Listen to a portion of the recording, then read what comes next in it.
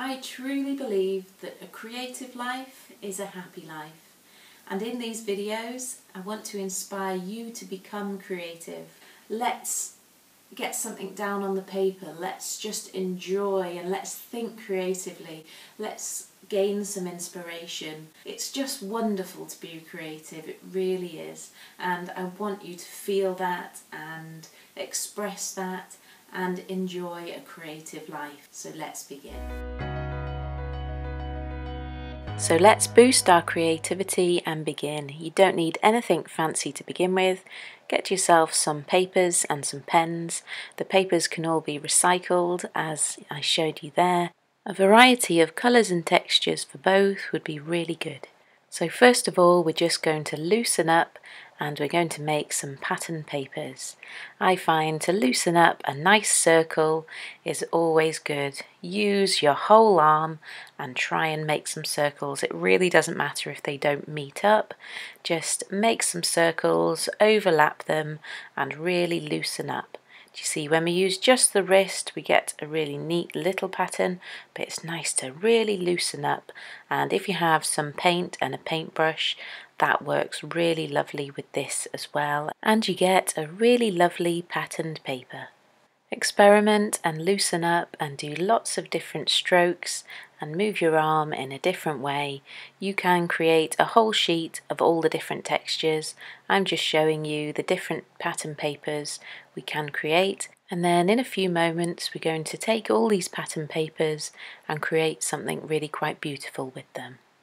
If you do have some paintbrushes and some paint on hand, absolutely any paintbrushes and paint that you have, it's wonderful to just try and experiment and get some tools and just make some marks with the paint, and you can get lots of different pattern papers. With these ones today I've chosen a nice green theme, and so I'm doing lots of different greens on different coloured papers and just trying to create lots of different textures.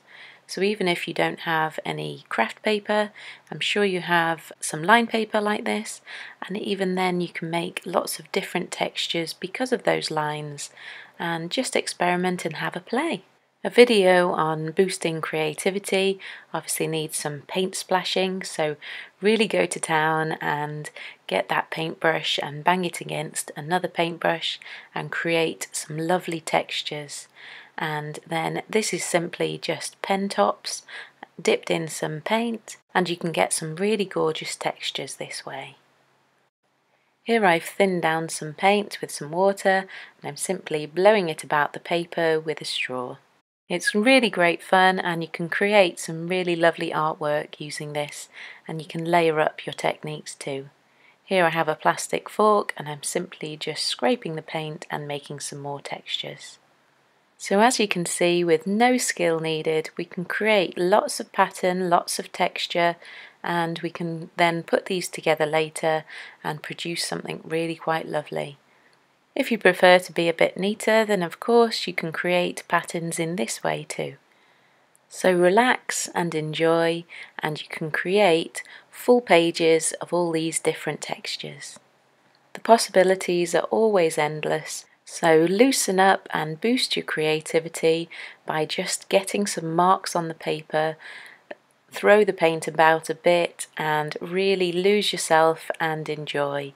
And once you've created some textures, you can layer again over the top and add more texture, more colour and more variation.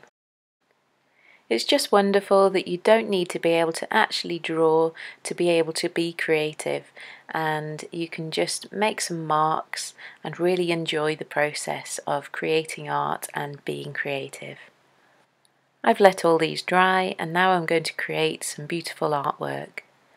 Hopefully you feel you can do the same and that you can frame them and put them up in your home. You can search on the internet for an image you'd like to recreate, but I wanted to do a little hummingbird, so I've drawn that out, but you don't need to be able to draw. You can just, as I say, find an image that you'd like to try and copy. And so I'm doing a hummingbird, and then I'm simply drawing out into the shapes that I could cut the shapes out, and then I trace my shapes onto the different pattern papers and then cut them out, and then I put them together and glued them together with any craft glue, and then I've put them in a little frame like this. And so you can build up any image and create something really quite beautiful with your pattern papers. It could be really something quite simple, and it can become really quite effective when it's simple too. Moving on to another way to boost our creativity, nature. Nature is such a good place to start, as there's just so much inspiration all around us. Even if you live in the city too, you can find so much inspiration. Take a sketchbook out with you and sketch absolutely anything. All kinds of shapes, patterns and textures. Try to sketch with different thicknesses of pens and pencils, and draw things small and draw things big for good contrast.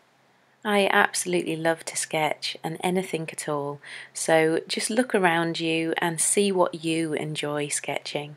Even if you feel you can't draw what you see, you can take a pencil and you can draw shapes.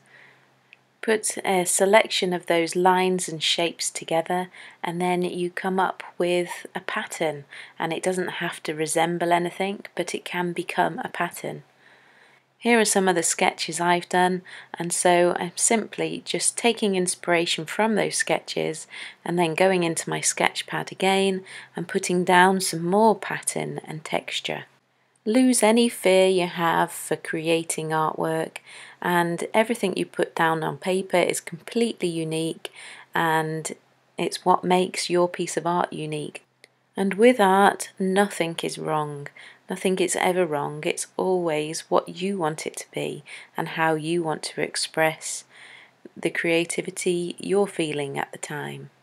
From my sketches here, I'm just taking all my favourite little elements and I'm putting them together on one sheet using different line thicknesses and just creating a lovely pleasing pattern that I'm really enjoying. We can then use this pattern and texture in many different ways and create some really quite beautiful items. At the moment I'm not thinking about colour, I've just added all my shapes and I can think about colour in a moment. With this pattern that I've created, I'm just going to do a few little small projects, the first one being a little greetings card. So I'm drawing a square on the front of my greetings card in my pencil. I've drawn out loosely all of the design that I want, and with the composition I'm making sure I've got the big items spread about and then the nice finer details dotted about in between, and then I've just gone in with my edding pens and I've simply just coloured them in, and we've left with a really beautiful card. I love this pattern, and I have a beautiful bag here from 17 London, and I wanted to transfer this pattern also onto my backpack. And so I'm going to do that with a series of pens, and I'm going to experiment with them and see which ones work best. So I've got some textiles pens and some acrylic paint and acrylic pens, and I'm going to have some creative fun on this backpack. I've added something into the pocket here, so I've got a nice flat surface to work on, and I'm first going to transfer this bold design onto the front pocket here using one of these edding textile markers. I've first of all gone in and drawn lightly on the bag with a pencil, and I'm just going over these lines with my textile marker.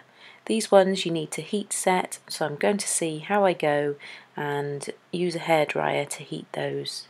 This edding Fantastic marker has gone on really bold, and I'm really quite happy with how that works.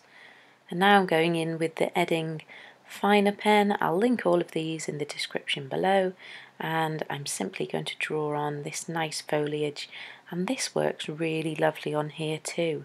I think that could be one of my favourites. Nice fine detail with a nice fine tip pen, and these ones as well are heat set, so we need to set them with some heat. I'm now experimenting with some acrylic markers, and these go on really well too. With these though, you just have to go over them 2 or 3 times to make sure you get that full paint effect there. Now don't make the mistake that I made here. I didn't heat set these before I moved on. So I'm just going to see if I can remove the ink before I heat set it. So make sure you heat set each section as you go. And this is quite good. It will dry that acrylic paint really well as well. So this idea of personalising a backpack will work really well if you have a design that you really would love to put on your backpack. Next I'm trying some white acrylic paint with a paintbrush. I have a really fine paintbrush here, and again I've drawn on in a light pencil and I'm painting on. It's actually quite tricky with the paintbrush. These bags have got a really good coating on and they're waterproof, so they're a really robust bag, but it's quite tricky to paint on with the paintbrush. I do actually prefer the acrylic paint markers, these. They're just so much easier to work on as you've got quite a hard nib to work with. These Edding textile markers come in lots of great colours, and so I'm just going to experiment and add a few more details. So I'm going off the pattern that we created earlier and just really enjoying myself adding all the different elements onto this section of the backpack. And I absolutely love how it's looking so far, and I can't wait to do all the other different bits on the backpack too. I probably won't cover it all, but I'm going to do some more different sections, and it's really starting to come to life and I absolutely love it.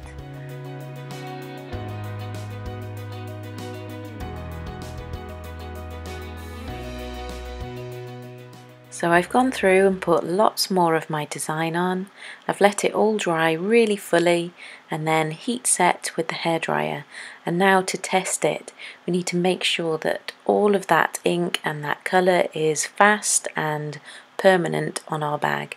So I'm just going to test that here with a little bit of water and see. And thankfully it's all stood up really well, and I enjoyed using the textile markers and the acrylic markers too. They both worked really well, and I'm really happy with the project, and I love all the different bits of projects that we've done along the way in this, and I hope you'll have a go at some of them and really boost your creativity. Get some pattern, texture, marks, and just enjoy being creative. Try to do at least one creative thing every day. Pick up a sketch pad and sketch something. Do a little doodle. Play with some colours. Do one of these pattern papers or create a pattern. With time, the creativity will really just start to flow. So enjoy. And I hope you come back to see some more of my creative videos. Thank you for watching. Bye for now.